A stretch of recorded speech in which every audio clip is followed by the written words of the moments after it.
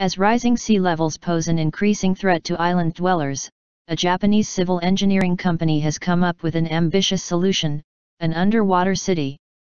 The proposed ocean spiral would consist of a large sphere just below the surface and about 546 yards in diameter, occupied by homes, businesses, and hotels.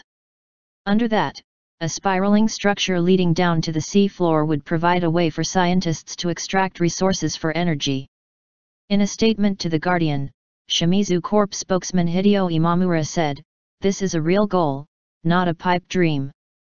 Shimizu's vision for the self-sustaining underwater city involves converting carbon dioxide into methane with the help of microorganisms, as well as a process called ocean thermal energy conversion. Based on the company's plans, Ocean Spiral would cost 3 trillion yen, or over $24 billion, and take 5 years to construct, though Shimizu acknowledges that the technology required to undertake such a project isn't available yet.